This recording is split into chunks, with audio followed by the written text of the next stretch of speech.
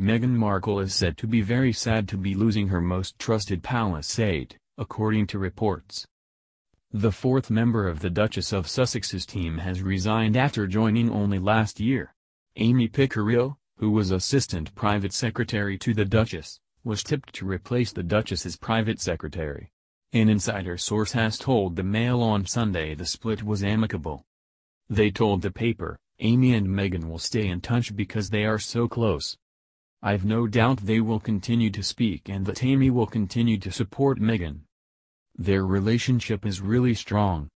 Ms. Picariello, who is expected to move overseas, organized many important events in Meghan's life, including organizing charity events to help families affected by the Grenfell Tower disaster. She has reportedly agreed to stay until Meghan has the baby and will help with the couple's move to Frogmore Cottage in Windsor. Ms. Picariello's departure follows the resignation of Meghan's PA Melissa Twabty, who left after only 6 months Prince Harry and Meghan's wedding. One source described her exit as a real shock. They said, "Why would she want to leave such a prestigious job so soon?" The Duchess's bodyguard also quit in January, sparking rumors Meghan is difficult to work for. Harry and Meghan, who are expecting their first child in early April or late May, are reportedly moving soon. The Cambridges and Sussexes are splitting their royal household and formally separating their staff within weeks.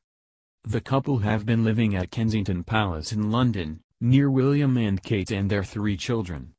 The division of the household is reported to be a natural move, with the royal brothers' former double act having developed into 2 couples and their families.